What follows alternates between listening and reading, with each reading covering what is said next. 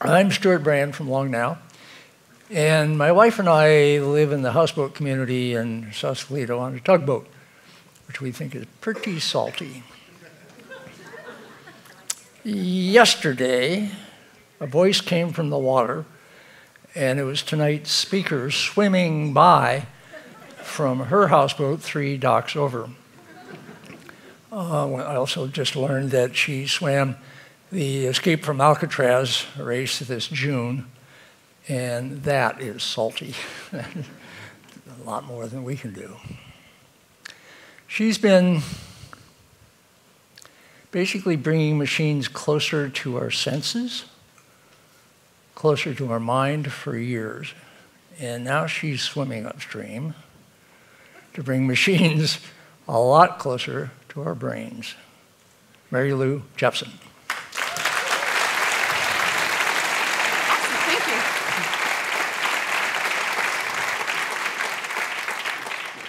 It's great to be here. No pressure. Stewart Brand gave me a title for this talk, and I had to figure out the rest. So, towards practical telepathy. Because it's, I think, a really important moment to understand what's happening in brain-computer communications. The fidelity is getting much better, much faster than I think a lot of you in the room may appreciate. And so with this lofty title, let me take a dive in trying to explain to you where we're going and why I think it's important to talk about it now. So, I believe using the tools of our time, telepathy is in reach right now. And the tools of our time are big data, machine learning, and the often neglected trillion-dollar manufacturing infrastructure that makes today's consumer electronics, which is where I've been living and breathing for the last 3 decades, shipping billions of dollars worth of them. And the fidelity is going up. And I think that you're gonna learn a lot from this. But I want to start with something. Some of you might be thinking, why is this not Theranos? Why are we not a fraud? Seriously, you might not want to say it, but you might be thinking, yeah, sure, telepathy came to the talk, but yeah, sure. And so let's just start there, okay? I've spent my entire life working on this technology. 3 decades, and I and my team and my investors will not ship a product before it's time, but we believe what we're inventing and creating can save countless lives and transform the lives of the living in a very positive way, which is why we're doing it. But we are not interested in the saccharine extrinsic results of a hyper-connected board, shipping product before it's ready, or the valuation of the company. We're in it to do it, and I just want to start there. So, thanks. So, you know, when I was a teenager, I fell in love with holography. This is very similar to the first hologram I made. I actually couldn't find it. But I went on and on from there. And the reason I mention that is because I believe holography is one of the 3 keys to enable us to have a high-resolution brain-computer interface. And so I spent the next decade of my career trying to make holograms not in film, but electroholography. And with a team of graduate students, somehow I found myself at MIT as a graduate student, we built the world's first fully holographic video system, all of us together. And I kept going with that, and this holographic video system is the crux of what we're using to see inside of our bodies and brains, upgraded 30 some odd years later. And so people talk about a world of screens, and it's just strange because I come from a world of screens, but I literally design the screens, like the liquid crystals, the transistors, the drive schemes, the devices they go into, the hardware, the software, every part of the system. And I've been doing that with all kinds of novel screen technologies for my whole adult life, from virtual reality to projection systems to HD TVs to wristwatch videos to all kinds of different 3D systems over the years. And one example of this, and one of the reasons I have some confidence to think that I can do what we're talking about tonight, is some work that I did when I was a professor at MIT, and I started a not-for-profit with my much more famous co-founder, Nicholas Negroponte, pictured here with the late Kofi Annan when he was head of the United Nations. And so we decided that if we could make a $100 laptop, we could lower the cost of the laptop so much we could get it en masse to children in the developing world who lacked really good teachers and a lot of lacked access to education. Basically, we throw away half the children that are born in the world in that they don't get really access to a good education. So the titans of industry thought we were nuts. We got thrown out of MIT for doing it. They did say, you know, look, get it out of your system first, then come back. It just looks a lot like a startup. They knew it was a not-for-profit. But, you know, we did it. We made a $100 laptop, made a not-for-profit with a few $1 billion of revenue, catalyzed $30 billion of revenue for our for-profit partners, became the fastest-growing consumer electronic category ever recorded, and, oh yeah, transformed the lives of 100 million children in the developing world. And at that point, I just sort of thought, you know, there aren't enough MIT professors sleeping on the factory floors of the world to design really innovative things that can ship. Like universities ship students and papers, but if you want to ship something, you have to work with the infrastructure. So I moved to Asia. And so this is like the factories that I've lived and breathed in. This is final assembly. When you take all the components you've developed and bring them together, I also work a lot in the factories that make different chips and components and so forth to design that, to get that functionality. So what else can you make with these things? As I mentioned, I left MIT and I did a startup, and then Stewart Brand kind of acqui-hired me in my startup, and I went to Google, and I thought, you know, wow, what if everybody could have $1 million view or a shared screen to see and interact with their family in a different time zone? Wouldn't that be cool? And how would you do that? And I can't actually say what I did at Google, but I can write what patents are. And so basically, LCDs, liquid crystal displays, are like $20 a square foot. And I figured out how to architect the liquid crystal displays such that you could just tile screens together and not see any boundaries between them.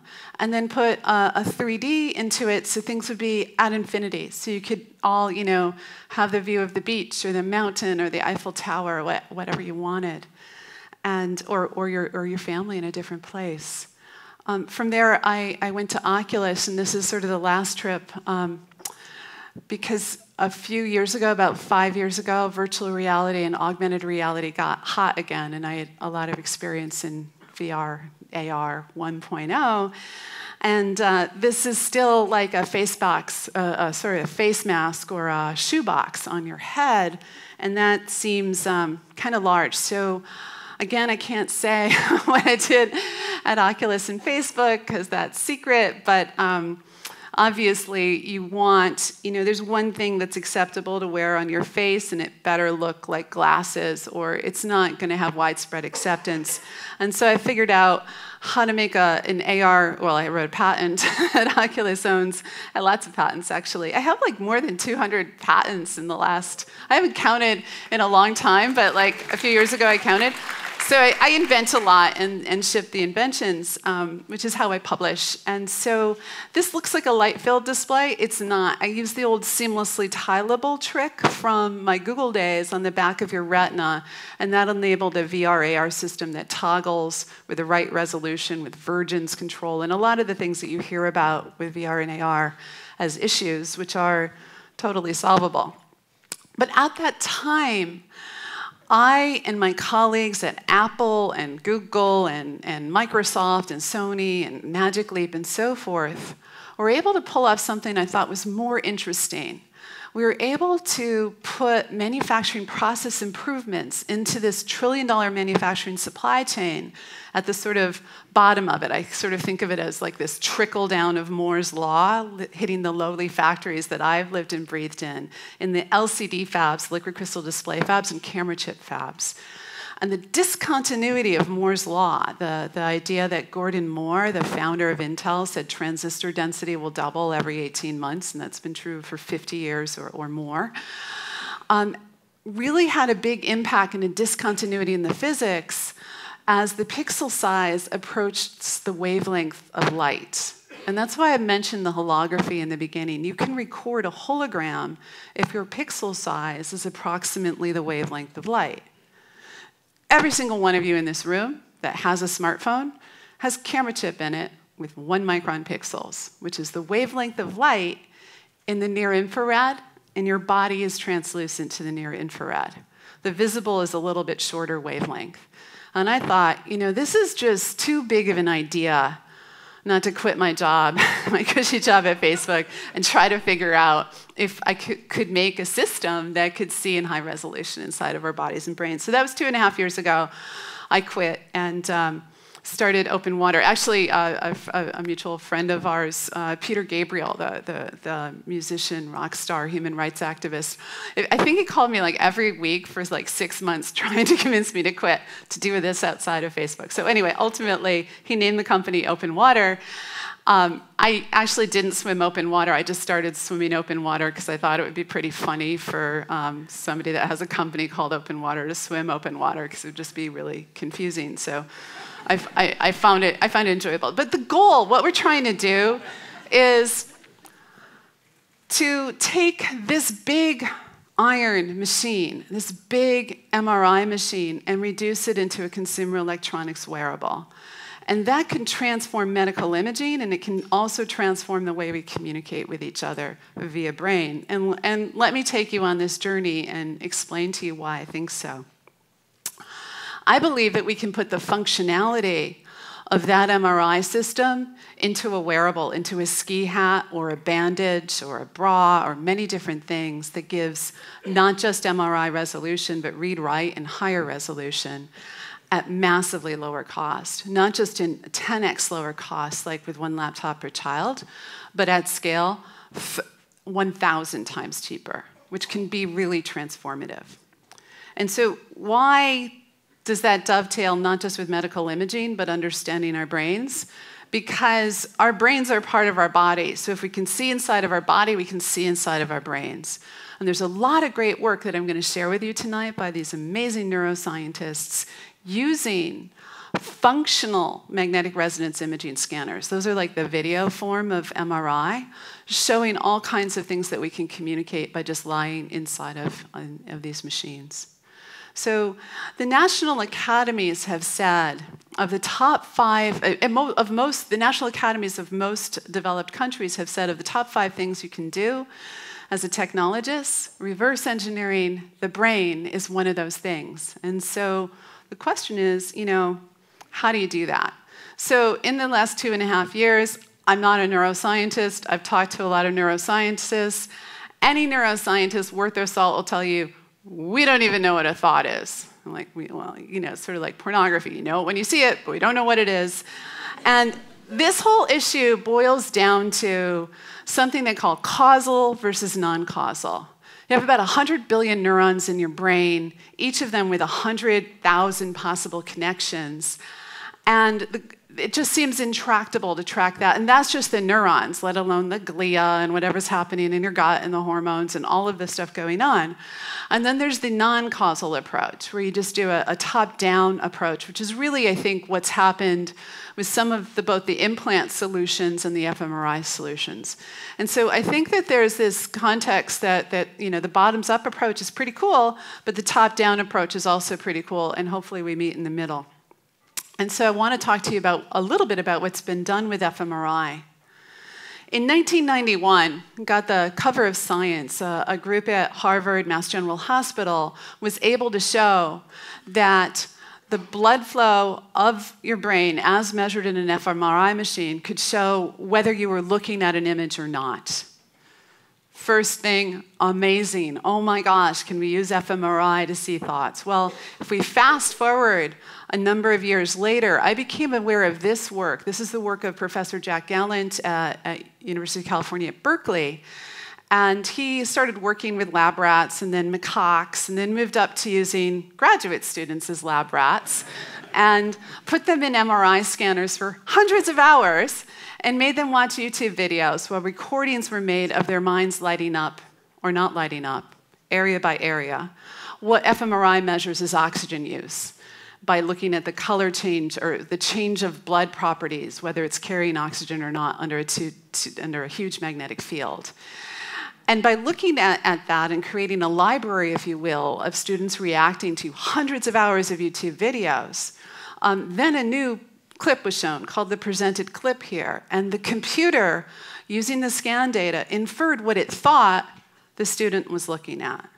And the result is a grainy image of what the student was looking at. And I saw this and I'm like, oh my gosh, we just have to lower the size of the device and up the resolution, and there you go. And I tried to get Google to fund this. I tried to get Facebook, but anyway, I am doing it now. I'm a startup. So it's been a long haul.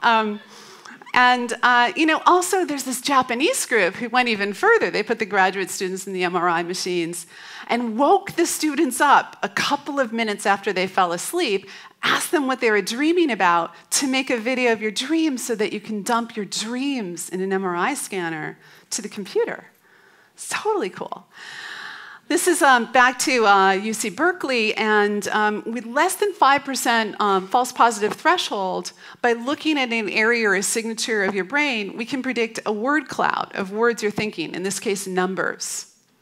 In another case, there's a violence area, a sex and violence area, so you could actually in the future imagine turning that filter down if you didn't wish to communicate thoughts of sex and violence now that you're hooking your brains up with each other.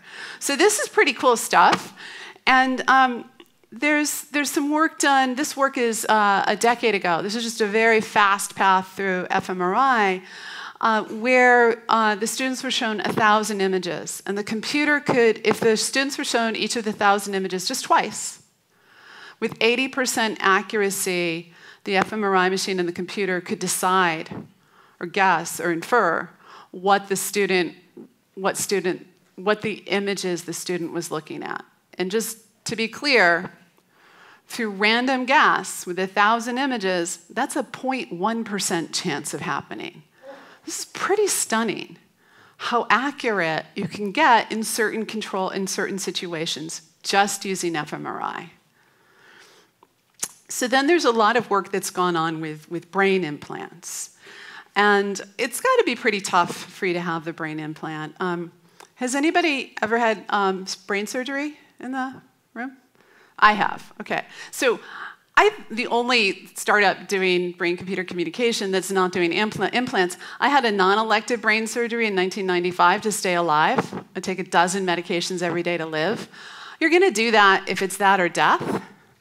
But I just don't see 1 billion people having elective brain surgery anytime soon. It's the hardest thing I ever did in my life.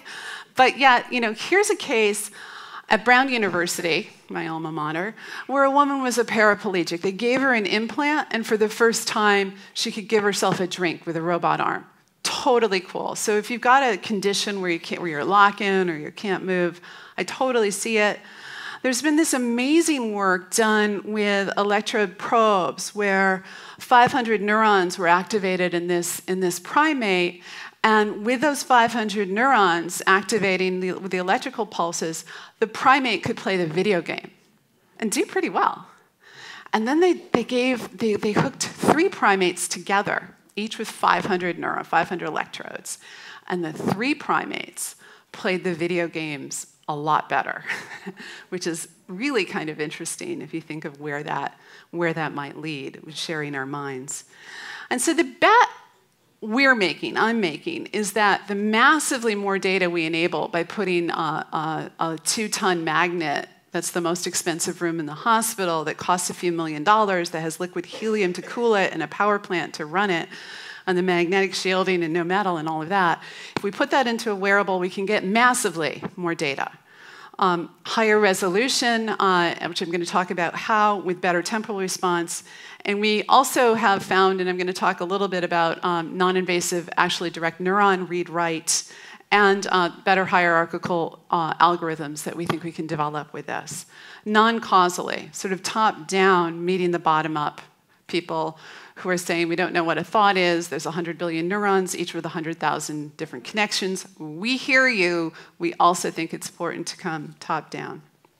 So we're replacing that big honking, literally big iron machine with a wearable. And for the first year and a half, I convinced my investors to just, let's not focus on product, let's just look at the limits of the physics. Can we hit the resolution of fMRI, which is about 10 cubic millimeters? And then could we get to 1 millimeter, which is about the resolution of non-video MRI? We did that. And we found the limit was at a couple of microns. We could focus through skull and brain, simulated optically mimicking phantom of skull and brain, to a few microns, which is, it sounds like 1,000 times better. It's like about a 5,000th of a millimeter, but that's actually an X, Y, and Z. So that's 1,000 times 1,000 times 1,000, or 1 billion times higher resolution than MRI that our core technology is capable of. And if we combine that with work that's been done with neurons, we can see the optical changes in neurons before an electrical pulse proceeds down the axon in a neuron. That's because the ionic channels change and it causes the membranes to roughen. And when they roughen, they scatter, and we can see a difference from that. And it's also been shown that you can use near-infrared light to write the state of the neuron without even optogenetics. There's also the combination of the great work of optogenetics where you add a tag to a neuron where you can optically excite it. So we think that we could get a lot more information. And so then we get to this question, and it's a yes-no question. Do we or don't we want to understand the brain? And you could say, no, we don't want to.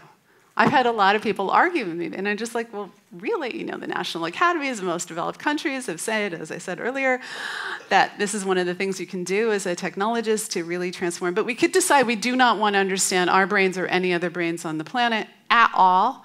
It feels like burying your head in the sand. We might be too scared of it.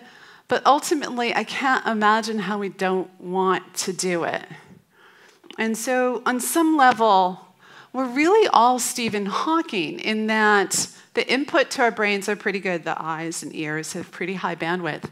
But what comes out, we move our tongues and speak or type. I mean, if I was a good dancer, maybe I could communicate, but I'm not. And, we're stuck with language. And what if we could dump the images, the raw emotion, the memories, the layers of music directly out of our brains into each other? What could we do then, is a question.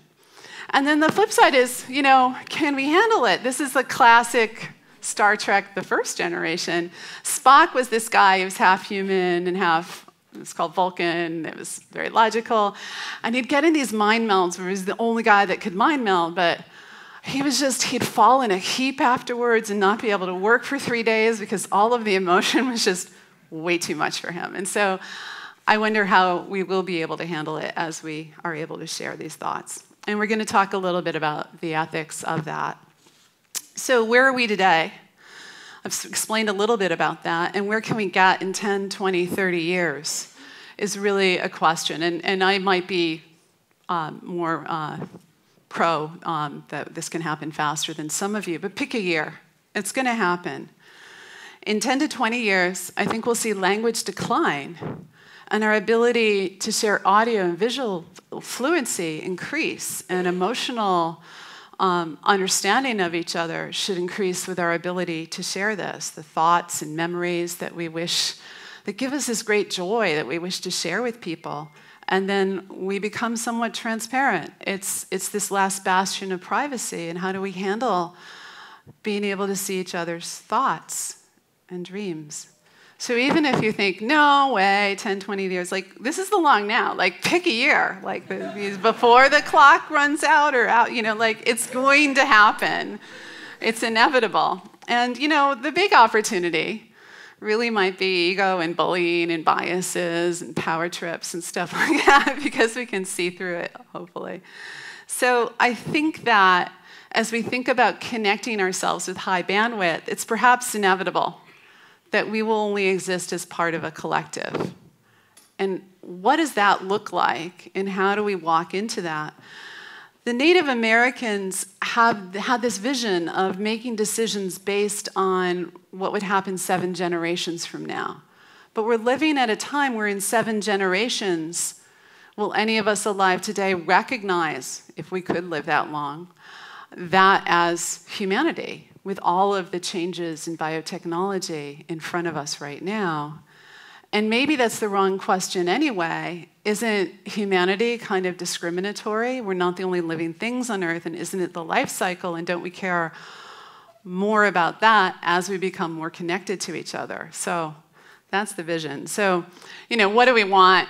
This is San Francisco, so peace, love, and understanding. But, what do we got? We've got, power, control, ambition, ego. And how does that switch or change as our brains come online with each other? So do we use it to empower leaders, or do we even need leaders? Can we communicate without them? These are questions that we need to think about. But, we have gotten better. If you pick a year, 1,000 years ago, 10,000 years ago, it really was might makes right. And, now we have laws that, murder is a crime and stuff like that. So it's much better. But maybe the really big thing that we should be doing is working on, the innovative solutions to big problems with really big impact. And that's the most valuable thing in the world. And by putting our brains together, we should surely be able to solve these better if we could do that effectively. And so the world, they say, is only changed with small groups. What if we could make the groups bigger without losing bandwidth, like we do now? And what could we do then? And it said, primates only have 3 times less connections outside of their family group than humans. And that study was done before social media. And yes, there are parallels and learnings we can have from social media here. Another thought I had is I was listening recently to an interview the fabulous Rob Reed did with Martin Rees, which I'd highly recommend. And in it, Martin Rees said, Darwinism was the survival of the fittest, obviously, but characterized by 2 things. Intelligence and aggression together survive. And as we connect our minds more together, does connectivity trump, sorry for the word, aggression? And that's the opportunity or the lack of one. So to open water and what we're doing, consumer electronics, big data, machine learning, this is some of what can happen with it. I did a startup because universities, I got thrown out for shipping stuff. Like, universities ship students and papers. Anything else is a product. You can't do it. I want to do it at scale. I use the trillion-dollar manufacturing infrastructure of Asia, which means I have to ship. Big companies, the big, powerful companies are really the ones that today are really known for optimizing click revenue for ad sales, and they're really good at it and made everybody a lot of money. But the decisions are made by people that are really good at that in web services, and so things on the fringes tend to require a almost unanimous decision by the stakeholders, and there's a lot of politics, sort of the lust for power and control that gets in the way, and startups are just so simple. You just go down to Sand Hill Road, somebody gives you money, there's more money for startups than ever before in recorded history, and then you just execute, and you show what you've got, and somebody else gives you more money, and it just seems like a simpler structure to get going that's just faster and more efficient. So we're trying to use a startup structure to do the innovator's dilemma, classic Clayton Christensen that says, honestly, those big MRI machines haven't improved much in 30 years, and the trickle down of Moore's law hitting these camera chip fabs just seemed like a really important opportunity to explore. And so I'm going to show you a little bit about how this works over here, because we use basically red light to see inside of our bodies and brains. And I've got a little setup here. So if we can turn down the lights for a sec. I just want to show, maybe I'll go over here. Our red light goes right through my hand and my body. So does X-rays, so do gamma rays, so does a 2-ton magnet. But guess which one's cheaper? By a lot. So special for the long now, my husband and I found a place with brains yesterday, pig brains. So I have a trigger warning. Is anybody a vegetarian? No, seriously. Yeah, so I got brains because I wanted to show you, since we're talking about brains and it's Halloween. So this was Petaluma yesterday. And I was really surprised. So this is a brain, and this is 2 pigs' brains. And I've got some more back here. But I implanted a tumor backstage. Can everybody see the tumor in the pig's brain? It's the dark spot. So what this shows is that you can see tumors with just red light. But I have some more brain here. And if I put it on top, I'm just spreading it out. It's really, you can no longer see the tumor, and it just, the light scatters everywhere, and in order to be able to see the tumor, we have to figure out a way to descatter the light. And the key to doing that, and why I mentioned holography, is holography. It enables us to record the intensity of the light, the phase of the light, light's a wave, at every angle simultaneously, including at every angle of the scattering of the brain or the body. And so we use that, and a third key, ultrasonic pings that are now, we can make in chips. And so this picture of this head, these 3 discs represent the camera chips and ultrasonic chips and light that we're making, the new kinds of lasers that we're making.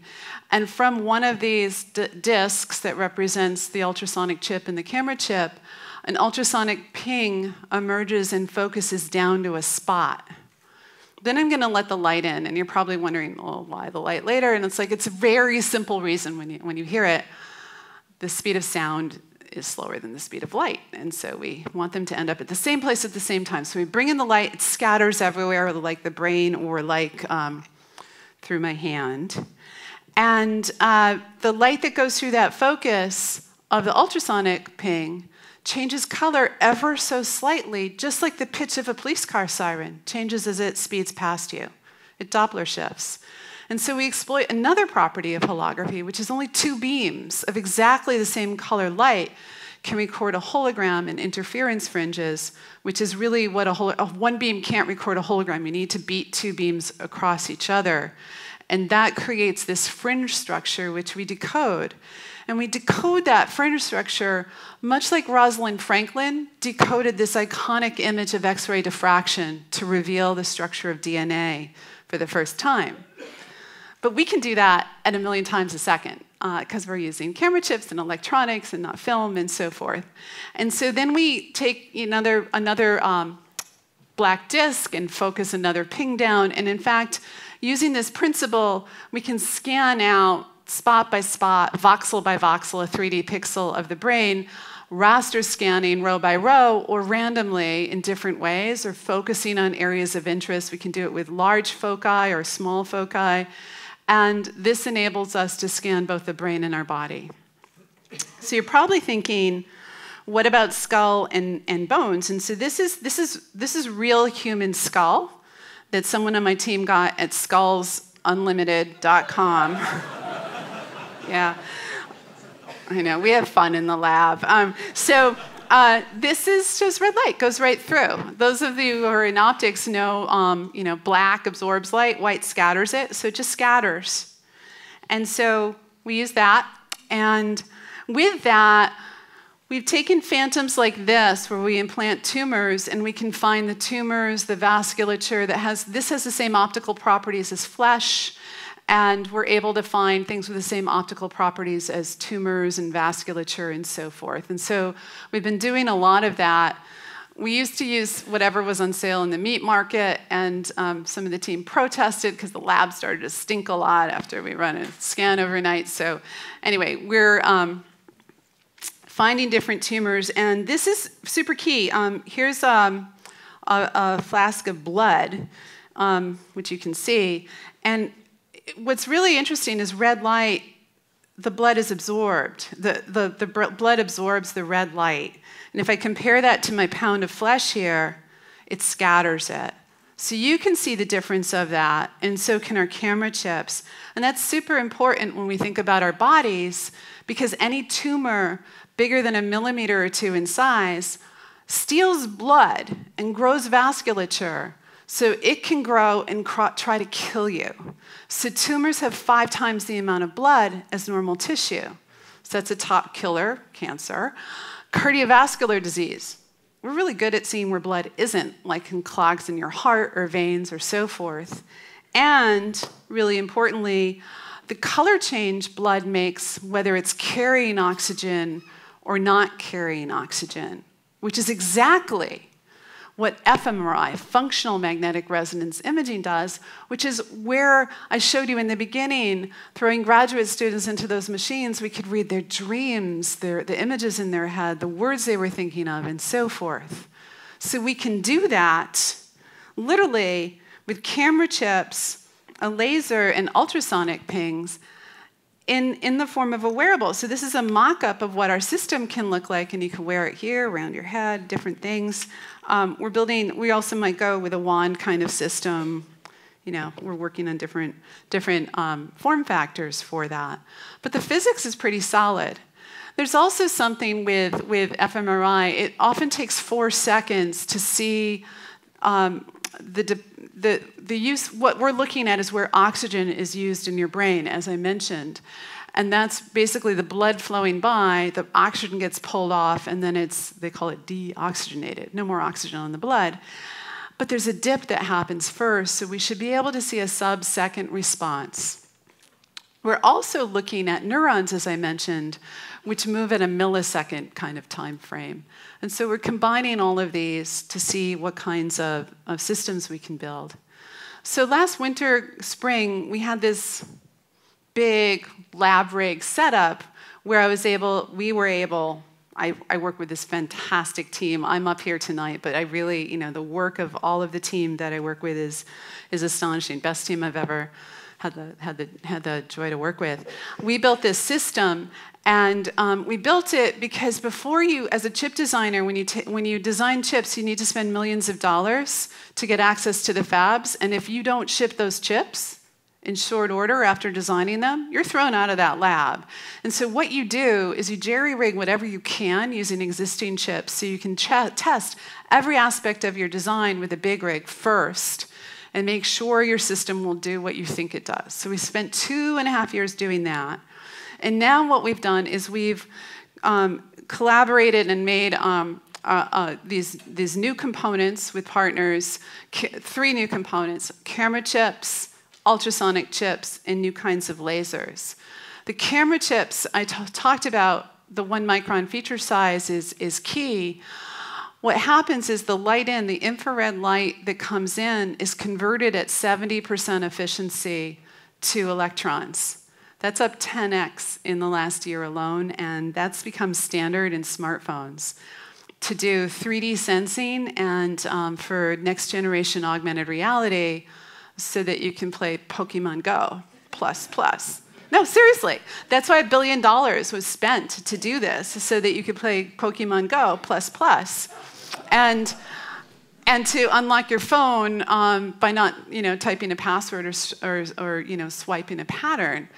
But I thought that maybe we could use it in a different way. So we are, and it's also very good. Do you know how many lasers are in this generation iPhone?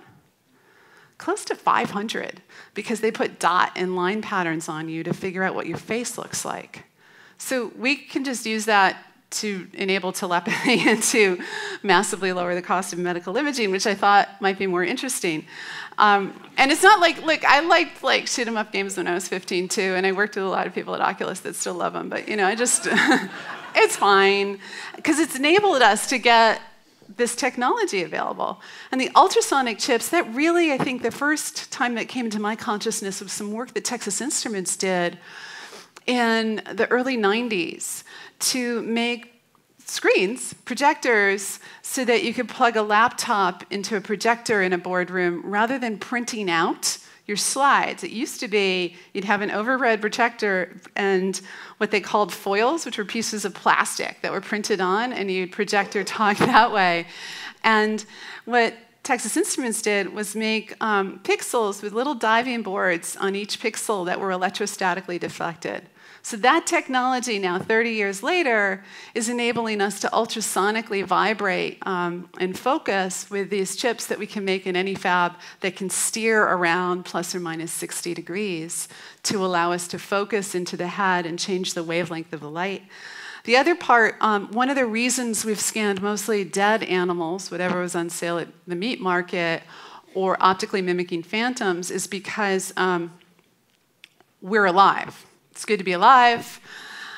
That means we move. We breathe, and blood moves through our veins. And that's the thing that we have to do a flash or a strobe faster than the blood moving through our veins. Although I'm friends with this professor in the Netherlands that has graduate students put tourniquets on their arms to stop the blood flow so that he can take images with normal lasers. But if you did that on your neck, it's called strangulation, and yeah, it really won't work. So we did the hard thing. We made a pulse laser with the right, what's called coherence, very, very fine control of the colors. So when we shift the color, only the shifted color interferes, not the unshifted. That's called coherence, and at the right wavelength, so we can pick up the color change in blood, whether it's oxygenated or not. So we've made those, and we also, like in the last 6 months, we've lowered the amount of light we need by about 10x. We've increased the image quality as measured by the signal-to-noise ratio, which is a technical term, but basically, you want more signal, less noise, so that's good. We've reduced the footprint down by about 100x, and we're about to, in this quarter, increase the scan speed by about 100x. And so the system in build-out right now is in a small animal facility locally at a secret undisclosed location where we've actually slimmed it down to just a little ultrasonic array, the optical detector camera unit, and a little fiber optic probe that comes in on the rat. Total ethical approval to do this. All of our tests are checked. And our goal this quarter, next quarter, is to MRI these little rats and then image them and make sure our images are the same or better than the MRIs. And then we'll get approval for human use. So this is super important, not just for telepathy, I keep mentioning, but it bears to mention again, 2/3 of humanity lacks access to medical imaging. It can be transformative to let us see and diagnose conditions earlier and treat them earlier. But everyone in this room say, well, that's, poor people. Well, it's true for rich people too. We know MRI is a better diagnostic, about 10 times better for breast cancer. But do we use it for routine screening in the US? No. Is it used in any country in the world? No. What's the #1 reason why? It's too expensive. So if we can lower the cost of it, then people worry about false positives. And it's like when the scan costs less than $1, you can scan all the time. You should be able to buy this thing in the drugstore and just scan. If you've got the BRCA gene, do you have to go all Angelina Jolie, or could we make a bra where you're like cut off part of your body? And it's serious stuff. Could we just look at, over time, the deltas? You care basically about 3 things. Is it getting bigger? Is it getting smaller? Is it staying the same size? If it's getting bigger, you might want to seek active care, but if it's something, you can just watch it, which is very different than what we have now with the cost structures involved. There's also a limit to how much gadolinium you can have, which is the contrast agent that's injected for an MRI scan, and it's thought now to cause cancer, and people are trying to figure out what that means for lifetime scans. Obviously, with CT and PET, there's radiation there, so you're also limited. So then the other thing, the most expensive healthcare in the world is that for brain disease, which 2 billion people suffer from if you add up things like schizophrenia and depression and neurodegenerative diseases like Alzheimer's and Parkinson's. And this could do enormous good for that.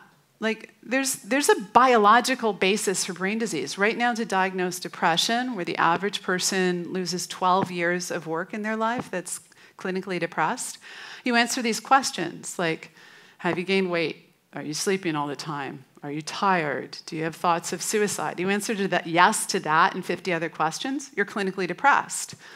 where studies have shown that actually the way what your brain looks like in MRI is an indicator of what kind of depression or if you have depression. And from that, you can see what the therapy does. Does this pill work to change that pattern or not? You can see that much more efficiency. You can close the loop. Precision psychology could be enabled through this.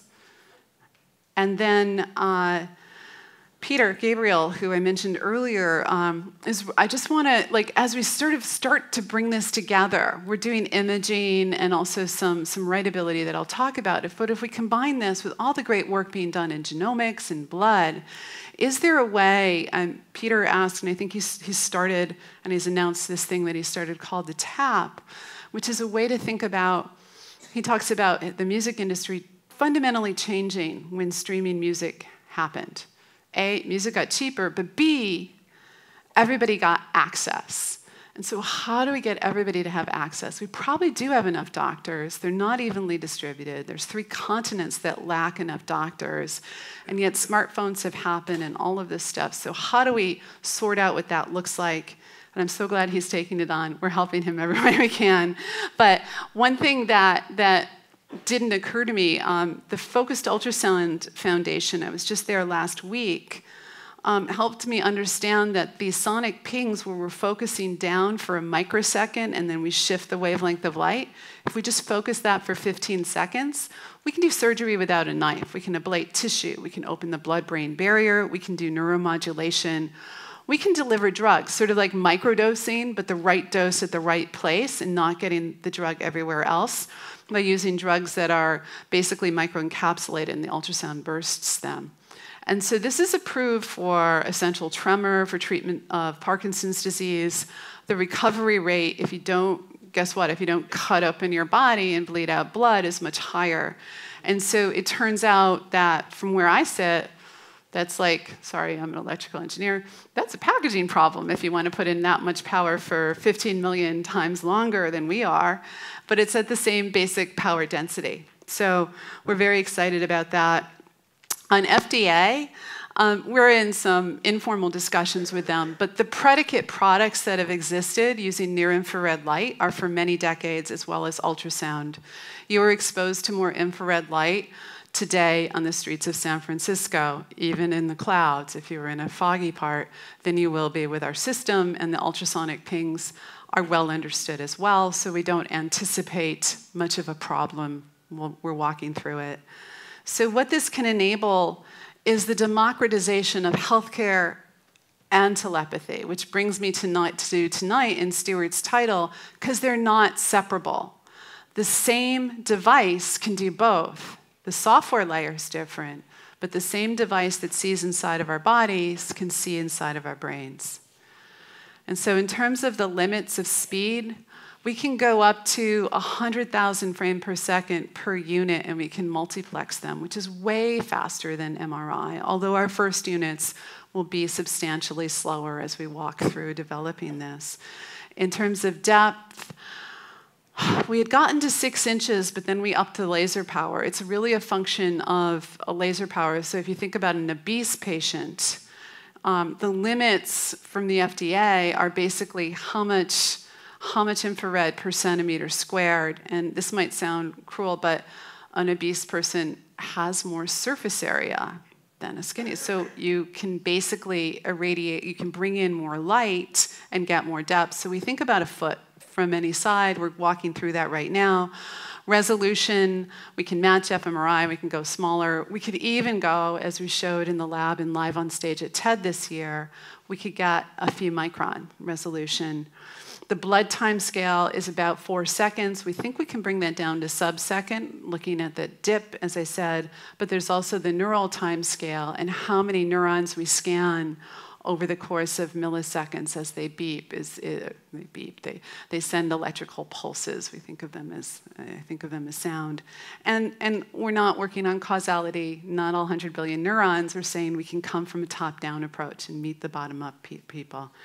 And it reminded me a lot as I was preparing this talk of talks I had with the amazing Paul Allen, co-founder of Microsoft, founder of the Allen Institute, who died too early a few weeks ago. And he always used to tell me I was nuts, which I always like talking to people that tell me that because I tend to learn something, especially somebody as smart as Paul. Such a great loss. But he would always say, there's 5 Nobel Prizes just to understand how a neuron works. And I'd say, great, Paul, you guys go get those Nobel Prizes and we'll meet you halfway. And there's just this monoculture of neuroscience that you've got to understand the electrical pulses down. Then I'm an electrical engineer, I get it, but there's all this stuff you can do with optics and physics. And in fact, that is what we're using for imaging systems. It's the physics breakthroughs that have enabled us to see through our bodies. So the best argument I heard, a friend sent me a paper, who shall remain nameless, saying, what you're doing sounds like, this is again the causal approach. There was this classic paper written 2 years ago about, the neuroscience approach. Could it work sort of decoding what was happening on a silicon microprocessor driving the game Donkey Kong? And could you probe out the transistors and figure out how Donkey Kong worked? And they tried to probe them out, and then they zapped a transistor at a time, and the result was they couldn't figure it out.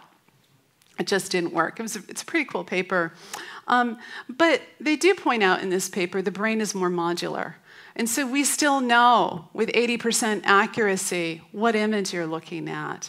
With a 5% false negative, what kind of word cloud you're thinking of, just from existing resolution of fMRI scanners. And so the implications are profound for that. Again, we're not trying to say we're doing causal, we're doing non-causal. And there's profound ethics with this. One question is, can you assume what someone's thinking? You can do that now, but we're not saying we're 99% accurate. So the question is, how do we filter? Have you ever had a thought you didn't want to communicate to somebody but couldn't suppress it? Yeah, so we're going to need filters. As I mentioned, the sex and violence filter people are working on, but other filters, because we don't want to be rude. And then what do we do with the data? And we were talking in the green room before about Eleanor Osram and the work she did on land trust. She's the only woman that won the Nobel Prize in physics so far. And she really worked on, as we think of having all of this data, how do we deal with it responsibly? Because what I think is going to happen is it's going to start with low resolution grainy, and it's going to get better, and then all of a sudden it's going to be really great. And then what did you sign away with your data before? We've seen this movie before with social media now, maybe. So how do we get smart to that and talk about that now and form the right construct to how to deal with all of this data? Because we'll have lots more with success. Imagine we have way more medical imaging data than everything that exists to date in, pick a number of years. Again, I think it's a single digit small. You might think it's longer. But how do we define the rules for this? How do we deal with trolls? Or is there an effective way? And why belong to this? And Eleanor Ostrom showed, there was a famous paper called The Tragedy of Commons that was written that thought, somebody could just buy extra cows and overgraze the grass, and there'd be no grass for anybody, or the use of water. But, the examples shown in Bali or in these small communities is that they actually had very good ways of handling it. And it's locally and talking. And I think this community might really help us figure out the right way to go about this. But it's our job to define what it means to be responsible before we ship a product, which is why we're talking about it here. Legal proceedings, of course. The answer is no. However, there's a book called I Know What You're Thinking, which shows already how fMRI have been used to incarcerate people in various countries. Already. So privacy, just a question. Do you think you'd be more private if you had an implant or if you could remove something in the form of a wearable? Should be obvious. So the apps, I'm just going to go super quickly. Brain body, can't separate. A movie director. Suppose you're a movie director and you wake up with an idea for a new scene that you were going to shoot that day, but you had a new idea. Could you just dump a rough cut of it directly from your head, show your team, and say, I know we're going to shoot that other thing. This would be so much better. Can we do it? It's a fast way to communicate visually for so many people. Enhanced social media is obviously another application for this as we think about really collecting setting our brain to rest mode. We know that that seems to be the cause of a lot of mental disease. People meditate, but is there an easier way to do that? And could we enable that? Dumping the words out of your brain without having to type seems very easy just from the center of where the word center is in your brain. A lot of people ask me about gaming and digital therapeutics, and there's great work being done on that. I think it might be an interim solution as we get to more of like, I don't know if we need the games anymore. I know maybe that's controversial, but can you erase thoughts, bad memories? Maybe, but you could do that now by zapping part of your brain, and there's some implications. If the brain, we do deep brain stimulation already. Don't know. Brain after death. It's a lot easier to record while you're alive, especially if you're looking at blood flow. But a lot of people ask me, we don't know. We don't know how to do that, but to share the joy of a memory would be pretty amazing to do with your grandkids, or to capture that and share all of the emotion of it. This might be the biggest moneymaker of them all. I think people would pay anything, and you know what? It doesn't have to be that good. Like, really, to start, even just knowing your dog or cat was anxious or was hungry or wanted to walk, it'd be pretty. Didn't like that other dog, like that dog. It'd be really helpful. Sex and intimacy. Right now, we stroke body parts and release oxytocin. What would happen if we could share the joy, the emotion, the vulnerability, and so forth? And do I need to go further? Maybe over drinks later, but you get the idea. I think this is inevitable. It's really inevitable because of what's happened in the trillion-dollar manufacturing infrastructure, machine learning, and big data. I think it's inevitable. We hope that we are the company that enables it, but more importantly, we want it to happen, which is why we're talking about it, because it's important it happens. People are dying. So, if you're a doubter still, do you really think having more data at higher resolution, at better temporal feature with read-write neurons will not give us more information to understand this, especially as we massively lower the cost and put it in a wearable rather than the most expensive rooms in hospitals? So, and again, it's inevitable because you could even say, no brain-computer interface. We just can't deal with it. We can't deal with the ethics. But in the case of what we're doing, it's the same hardware layer that can see inside of our bodies and our brains. They're all biological. And so it's very hard to separate. And so my question to you, if you buy that argument, what can we do to shape it? Thank you.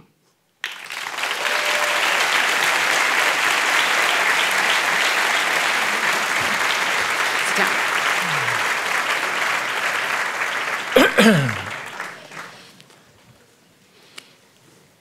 Okay, we're all going to just think about this for about an hour, and then we'll talk. Okay. One thing I didn't get, which is I sort of get how the brain reading part goes. How does the brain writing part go?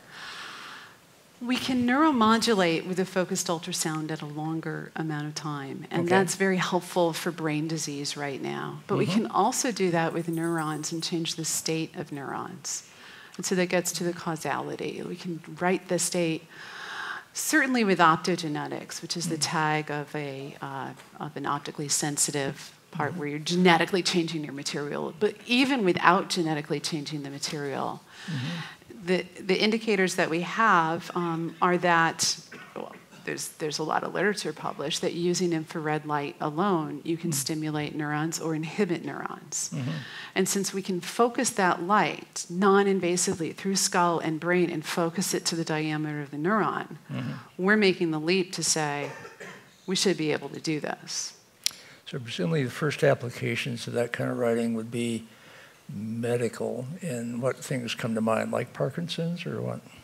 Sure, deep brain stimulation is used for Parkinson's, also for essential tremor, other brain disease issues and mental disease. It's used there now, and it's FDA approved.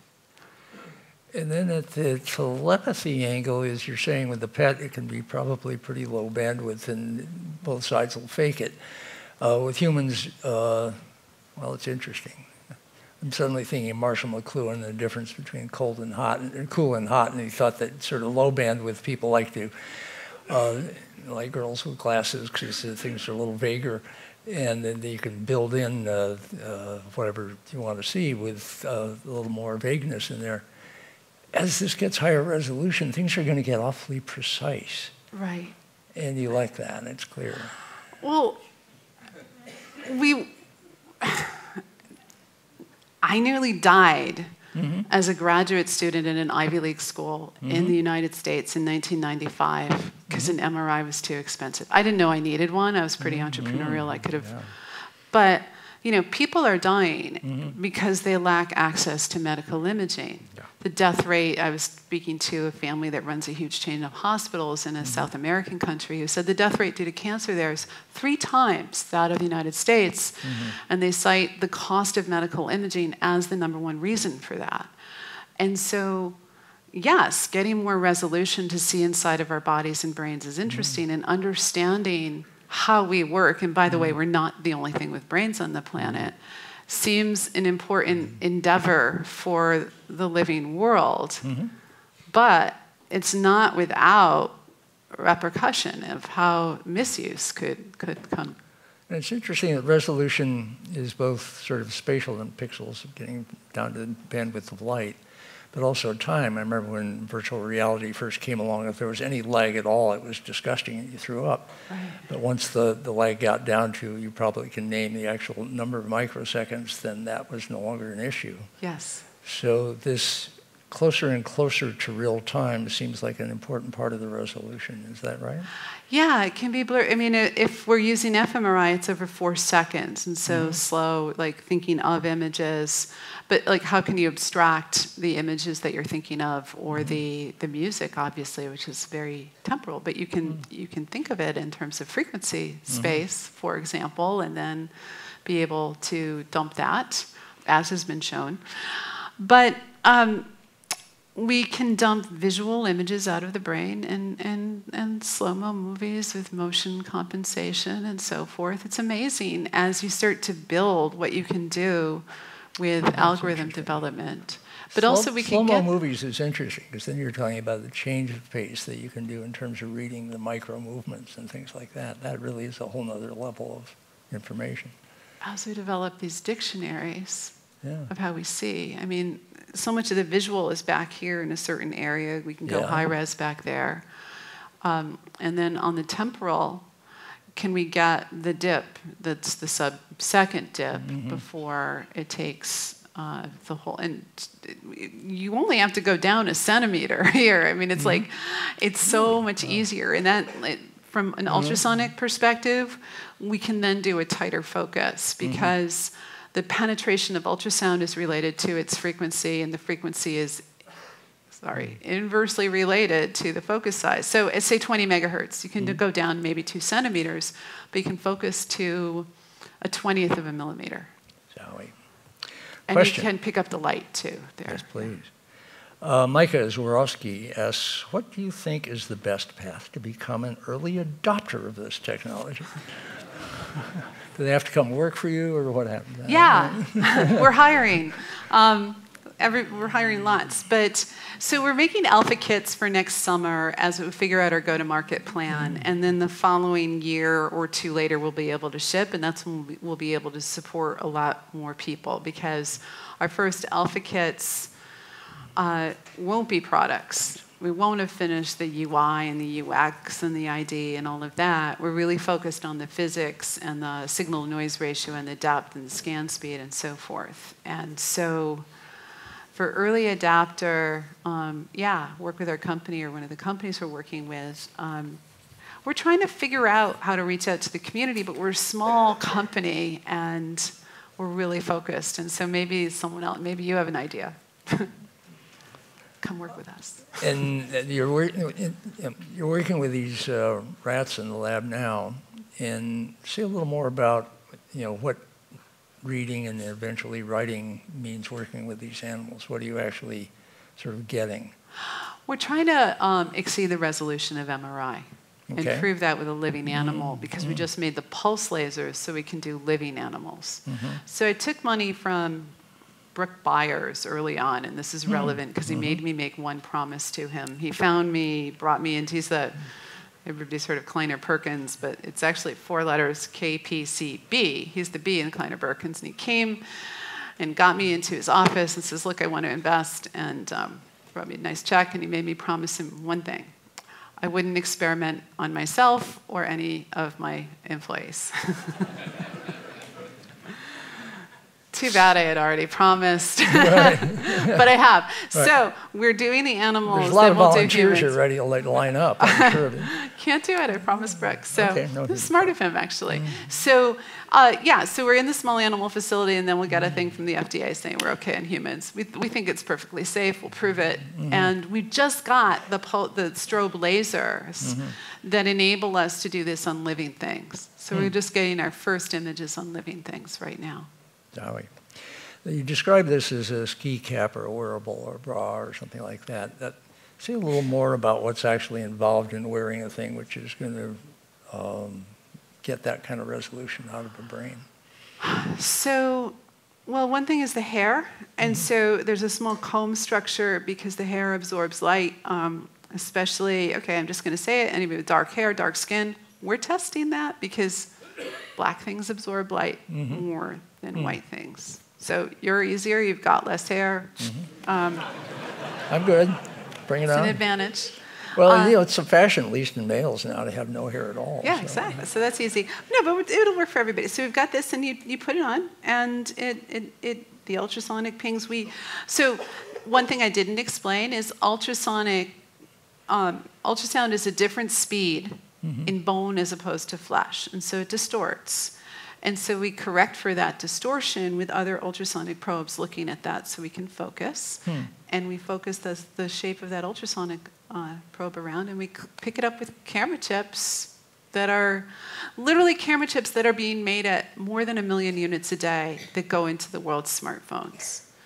The ultrasonic chips are going mainstream in the fabs now, and we're making fiber lasers that are very typical. So we're using what Asia Inc. and the consumer electronic supply chain is good for to make these subcomponents that enable us to make something low cost that can fit inside of a wearable. It can be a wand as well, and that might be better. I mean, literally, if you're going to give something to a village. The wand is both projecting and reading, is that the idea? Yeah, it can project and read, and that might be better in terms of hygiene rather than a wearable if you're going to share it across people. What kind of power demand does all this have to do all that light and optics and sound? It depends. So it's a modular system. Each of those discs I showed over the head represent an ultrasonic chip and a camera chip array, a double stack camera chip array that has logic decoding in it, and then a fiber optic coming in, and a Leica plate that brings in the reference beam to the camera chip. We can spread those out as many as we want, but the amount of depth and resolution is related to how much light we can bring in. And so we envision a small, medium, and large laser. So the large laser will draw more power than the small laser. One place we want to get into immediately is triage, ambulance, urgent care, places that don't have the power plant. And so we definitely want to be in the size frame that can work in an ambulance. Is there, and power. Yeah, as well. that what makes me wonder is, there's the sort of the portable one, there's the ambulance one, and there's the one in the big expensive room in the hospital. Just the lasers are different. Everything else is the same. And Asia Inc. likes to make lots of exactly the same things. So that's why we just buy more camera chips and more ultrasonic parts. The laser, it's hard to gang up the lasers because of the very stringent requirements we have on the what's called the coherence, which sounds like a silly term, but it makes sure all the waves are exactly the same wavelength of light within a few megahertz, which is like 1,000th of a nanometer kind of coherence. And so it's very hard to gang up the lasers like that. So right now our approach is a small, medium, and large laser. Fair enough. And we have a really large laser that we've built. That's it's big. But it allows us to experiment around and blast things and make sure we can see the limits of the physics. Mm-hmm. Is the descattering, I mean, you did holography early on, and that's Fourier transforms and stuff like that. Yeah, Descattering out, is that just a nice off-the-shelf kind of thing now, or has that got to be pushed a lot further? So the holography is enabled basically in the infrared by two factors that have come into being literally for 3D scanning and for Pokemon Go and VR and AR. And that is, they sound scary, two terms, quantum efficiency, which is light in, electrons out, was 7% in the near infrared until this year. Now it's 70%, mostly because you can unlock your iPhone with rather than a picture of Stewart Brand, and now it has to be you, and you're measured at 940 nanometers, where you're back. There's this window between 700 and 900 nanometers where you're a translucent blob of gelatinous blood and look like a jellyfish. And then you're back opaque at 940. That's where your iPhone's working and unlocking your phone. And it's got this laser light it's sending out at 940. It doesn't blind you. It's low. But the camera chip is looking for the signal of that laser light to catch the shape of your face, which means it's looking for a little ripple on a sea of light in the room. And so what that is called is a deep quantum well. And that's also what we want, because we're looking for a little sea of ripples in the hologram that we're recording of the wavelength shifted light over the huge sea of non-wavelength shifted light. And so we can use, and most camera chips have red, green, and blue color filters on it. That doesn't work in the infrared because no infrared gets to them. So these small changes. So it's monochrome necessarily. It's a monochrome with a thicker silicon layer, so it can catch with good efficiency the longer wavelength of light. That costs whatever, call it $1 billion to get it everywhere. But it is everywhere, and it's shipping at 1 million units a day in the thing the consumer electronics industry makes. And so I saw that, and I'm like, you know, I loved Pokemon Go. I actually played it every day for a while, but, you know, like Pokemon Go versus, you know, transform medical imaging and a chance at telepathy was an easy choice. And that raises the question of the signal that's coming out of this. Can you put on augmented reality sunglasses and see through your mice? Maybe, but like, why not just extract what they're thinking? Why not communicate visually directly with their... Right. Is the best display, actually, because I've made displays all these years, we don't want to have to wear anything. Can't we just zap each other these thoughts and images directly, like without covering our eyes? People don't like to have their eyes covered with anything other than what we're wearing. That's interesting. You're right about that. Question from Nick at Long Now says, improved imaging of each other is great. This is what we're talking about. Better models allow us to focus on more nuanced things. Do you think that these models will ever be exhaustively complete? Is there sort of levels of nuance beyond which there's no reason to go because you've got everything? How rich do these things want to get? I guess we don't know until we start to sample. There's always this analogy, right? Peeling the onion. You think, oh, you know, just if I could only have 1 megahertz, right? Or whatever, you know, like, but no, then that's not enough or whatever. Pick the amount of storage. And so there's always more things that you can do with a more capability. That's, I think, how this town was built on the hardware side with Moore's Law, and everybody just more megahertz and more storage and so forth, and we'll figure out what to do with it. But, you know, it's possible that, you know, mystery is good, but, you know, that's what science is trying to do, is find out the unknown through successive approximation, and so we're all interested in figuring it out and understanding more. So you've been in the thick for 30 years of the advance of all these technologies and all of these applications and so on. And as you're advancing this one, those will be moving along too. And how do you see sort of since you were looking ahead on what this particular technology has in the way of a short, a long, and a very long-term future, how about the whole array of things that it is part of, that is drawing on the trillion-dollar industry and so on, which itself is having all these other applications? What's the range of applications that is emerging with this as part of it? The range of applications of just in consumer electronics. I mean, it's become a monoculture. Really, like in 2008, the sky fell. I was living in Asia at the time, and you know, the companies I worked with that were living at -30, -40% margin. I don't know if people remember that. I do really viscerally. It was very hard. I had taken millions of dollars from my friends to start a company. I had left MIT. Every day I woke up thinking, I left MIT to do this. It was very hard. But what happened is one company executed very well, Apple, with its breakthrough product, the iPhone, followed by that iPad, and everyone else became fast follower. 10 years later, there's no real differentiation. Everybody's got their candy bar phone. People aren't replacing it. And so what's next in consumer electronics is a good question. So there's been all this money spent on VR and AR. It's not succeeding for lack of investment. That's for sure. I mean, how many $1 billion? It's a lot. I have some stronger opinions, maybe privately I could share. But as a former Facebook and Google executive, I'm required to, no, I'm just not going to go there. We could do much better. But, you know, aren't there more interesting things we can think of to do with technology? And aren't they, you know,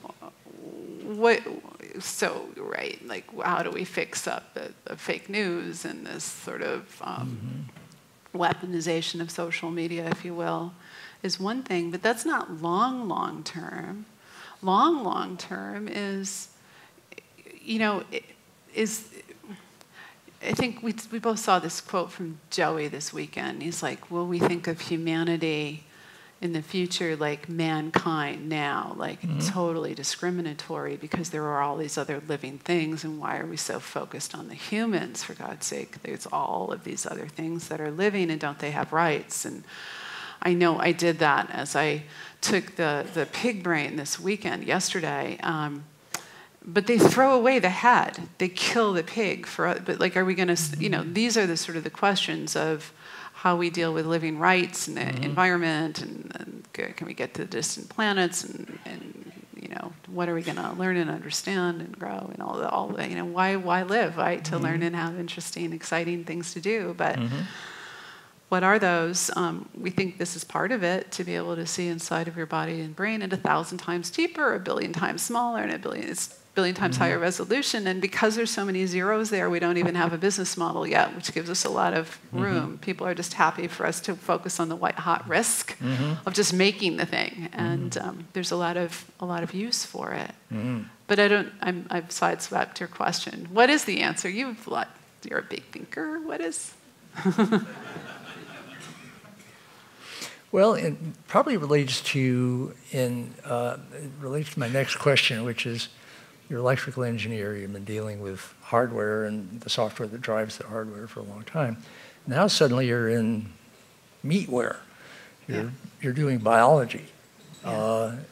Pretty thick. Now that's, most of the people I know from the so-called hard sciences find it's a real jump to get into the biological sciences, because it's such a different world. It's a messy world. It's an evolved world. It's not an engineered world. It seems to consist entirely of special cases.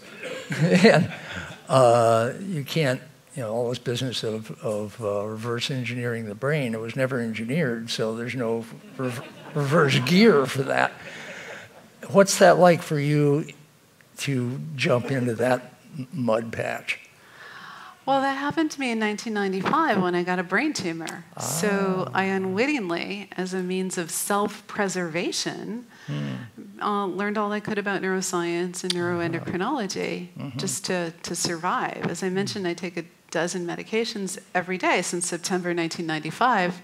If I miss them, I die. So like, it's never far from my thought, and sort of investing time and effort into it made sense. So in terms of neuroscience, I've read widely and advocated. Also, very profound patient experience of being inside. You know, I'm a doctor, but not that kind of doctor. So that doesn't give you the power in the system, and sort of figuring out how to get to outcomes that, I mean, I'm sort of basically engineered a better me. I mean, I actually like, where I was saying I liked me that much before. And it's sort of interesting how you can change your brain through these chemicals that I take, and I've sort of perfected that. I took like 4 or 5 years in the late 90s and really did that, and then tweak it every once in a while. So that suggests actually that the kind of tweaking you're talking about doing chemically basically now will become increasingly possible sort of with the tools that you're developing, and we'll be tweaking our brains. Right, like I don't get jet lag because cortisol peaks in most people's bodies an hour before they wake up on whatever time zone they're at or whatever cycle. But not me, I don't make cortisol or adrenaline. Without it, I go into adrenal failure and die, but as a result, it's really great when you're working always halfway around the world and always traveling. I literally went around the world every 3 weeks for like 6 years, and I could function really well in whatever time zone, and that's very useful. Although the environmental impact is so we self-medicate our we self-medicate our brains all the time with caffeine, with alcohol, with these various things. Is this going to be a whole nother mode of self-adjustment of brain activity? I think a lot of the medications for brain disease are that, sort of playing around with dopamine and serotonin and so forth. But, I was the only girl in the physics department at Brown, and I was the one that got, it was a good kind of brain tumor, but a pituitary gland, and that, just fast forward, that's the thing that makes your hormones. Neurotransmitters are a subclass of hormones. Action at a distance, you make like a dozen in your pituitary gland to the thousands in your body. And sort of learning about how to hack those was pretty fascinating, and how illegal it was to do at the time, because even though I was missing my pituitary gland in 1995, it was illegal for me to replace the chemicals that my pituitary gland used to make just in age and sex appropriate doses, which I had a problem with. I found ways around it, which I can't really talk about that much, but a lot of them are now legal. And why was it illegal? I forget. Because it was too expensive. Like human growth hormone, for example. Totally legal for children at the time. It was illegal for adults. Still is in a lot of countries. That, like, it's just amazing how when you start to look at that and the feedback of it and do this sort of testing, which I did a lot of in the 90s and still do a little bit, but I mean, I was doing it like every week because I was a mess. Like, and I just think like we actually can change. Like, I think I'm like sort of like, I don't know, like maybe I've like been really able to perform on the job because like I changed my neurochemistry and have been very effective. So I'm sort of like, I couldn't compete in the Olympics or whatever, but like it's okay to get a like, for being smart. Like, we don't have rules against how we hack ourselves for that, which is great. But I'm kind of cheating, maybe. Yeah, I can see self-hacking has got whole new dimensions opening up here. Kind of an interestingly specific question from Claiborne Deming says, I suffer from tinnitus. I once had it. Suffer from what? Tinnitus. In the ears. It's awful. Could you locate the source of the noise in my brain and shut it down, please? Maybe we could zap because it's famously incurable. You got tinnitus. Famously, sorry, just suicide rates are much higher because it just drives you crazy over time. I mean, the insidiousness of it. Yeah. So maybe a friend of mine asked me if we could do that, and we're looking into it because it looks like we can read and write neurons. Can we pick out the right? But like, that's FDA longer. So imaging is one. When we start to sort of zap neurons, we need to do clinical trials. And so that's a longer frame for when we can ship something safely. For sure, yeah. Phases. But we seem to have the tools in the toolbox. And so putting that in the form of a product we can do, we're interested in getting something that's safe out there for triage and ambulance and urgent care as fast as we can. Safely, so that we can build up the volume and then look at these. So beyond brain things, which we've mostly focused on, is where telepathy happens, and cancer, because of the questions of tumors and the blood flow and all that sort of thing. In other aspects of the body with this kind of visibility, what are other aspects beside cancer of the body that might become of interest? This is something athletes will be able to tune up what they do. Sure. Internal bleeding, like, is your diet changing your the deposits in your arteries, arteriosclerosis? Things with pregnancy, like the placenta is really an organ that grows when you're pregnant, and there's a lot of blood issues with pregnancy, and we're really good at seeing blood. There's also photodynamic therapy, where we can, I didn't show it, but we can also focus the light back down, not just the sound. And that's the hottest area in biophotonics right now. Photodynamic therapy? Yeah, we're mostly cut and deliver light. But if you deliver light to like a liver cancer or pancreatic cancer patient, you can lower the chemo doses by 25-fold by adding light. And also there's this saying that sunlight is the best disinfectant, but it's literally true. It's an antibiotic, and you can kill any kind of what is that thing when you're like get the flu and influenza? You can kill it, not the flu. But like sorry, I'm just trying to think of. Can you affect bacterial inflammation directly? Pardon? Inflammation directly? Could you infect? Well, you're telling about you could go after infection, not just on the surface, but deep inside. Sounds like. Yes, and non-invasively too. So right now, what's being done with photodynamic therapy is bringing in, a fiber optic, cutting a slit, and moving it around in your liver, or your wherever with inner organs, and then you can reduce these chemo doses or kill different bacteria without the antibiotics, especially antibiotic resistant. And so we could do that non-invasively by basically computing the inverse of the hologram, putting it on a liquid crystal display, and illuminating the light to focus it back down. And we've done that in our lab with these phantom tissues and the meat that we've developed, and it does work. And we've built the rudimentary parts of a new LCD, a liquid crystal display that enables us to do that. But since we have the focused ultrasound already, we're just trying to figure out what do we do to put together kind of a first rudimentary kit rather than what we can do. But the key thing is like nothing in medical imaging and very few things in hospitals are made in the consumer electronics manufacturing infrastructure that's a monoculture from the smartphones and the recovery of the economic crisis. Healthcare has gotten super expensive. How do we democratize healthcare? There's not enough doctors in 3 continents in the world, and we have doctors here saying, like radiologists are worried about their job going away because the machine learning and AI is better, and the centaurs are supposed to be better. I have radiologists come up to me all the time telling me I'm taking their job, and I'm like, but what about the Hippocratic Oath? Do no harm. If the AI is better, are you harming the patient? There's not enough doctors. Can't you work on the corner cases? Because an expert with an AI is much better. And can they look at the special cases globally? Because we are all connected now, at least with smartphones and cellular network, if not, and 5G is coming, right? And so forth, some more bandwidth. Do we look at transforming medicine that way? And why is that so controversial? The other thing I also ask them is like, have you ever gotten a B in your entire life? You don't need to sleep, but stay up 3 days in a row. Like, I'm not worried about jobs for radiologists. I know I should be, but like they're very smart, very capable, very driven people who can help make people. Don't you? I mean. And when I see you coming with all your 10Xs and 100Xs and 1000X, and you're proving this, the cost of medical care of various sorts has been going up and up.